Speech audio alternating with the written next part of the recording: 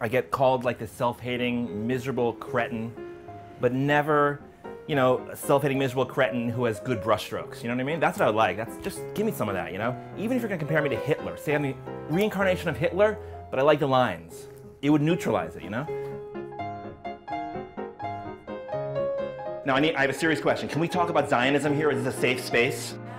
Oh, really? Because I know that these days on your campuses, like at Hillel, in order to talk about Israel or Zionism, you know, and not have a problem, you have to like put like masking tape on the floor 3 feet by 3 feet and stand there, and only in that place can you say what you want and not be expelled from school or sodomized by Dershowitz.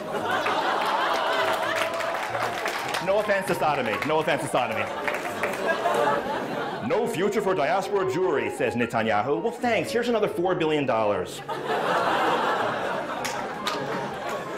You know, people claim, because I get accused of being a Nazi, self-hater, capo, all that kind of thing, they claim that the noses on my Jews are too big. Wow. And so I, you know, actually go out of my way to make them as small as possible, you know? But like when I'm drawing someone like Abe Foxman or Alan Dershowitz who are like, you know, living caricatures, you know, it's difficult because I'm a comic artist, not a plastic surgeon.